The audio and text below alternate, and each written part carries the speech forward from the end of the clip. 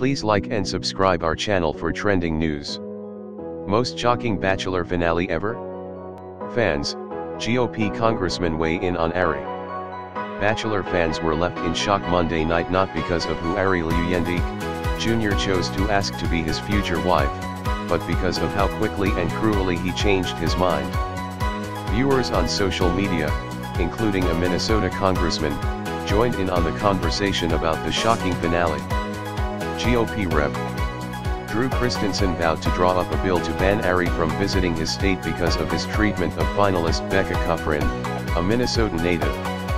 If this gets 1,000 retweets, I'll author a bill banning Arie from Minnesota, Rep. Christensen tweeted following the finale. Why all the backlash?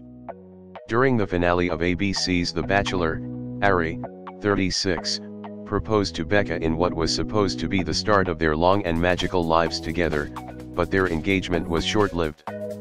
It was revealed during the After the Final Rose special that Arie had a change of heart and decided to break it off with Becca because there was another woman on his mind, the runner-up, Lauren Burnham, whose heart he had broken when he left her behind in Peru at the final rose ceremony. I was in love with Lauren and it's hard to separate that feeling of loss. With Becca, I feel an immense amount of guilt. It's not fair for her to be in a relationship where someone is half in. I have to follow my heart. Just thinking of the possibility of something with Lauren is making me want to risk it all, Arie said. I decided to call off the engagement and break up with Becca.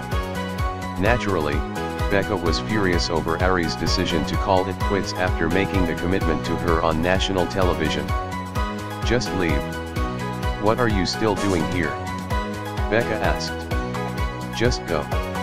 After Arie convinced her to talk it out, he finally left for the final time, leaving her crying on the couch. Display nothing, this is unpublished with no configured image. Viewers were quick to react on social media over the surprise ending. Some were outraged at Arie for the surprising plot twist, while others were simply left speechless. I hope Lauren said no. Arie should not get to win after that, one Twitter user wrote. Hope she is smart enough to realize that and not be his second choice. Fans have to wait until Tuesday night to see how the story unfolds, as Becca and Lauren join Arie and Chris Harrison, the host of The Bachelor, for the first time since the suitor broke up with both of them.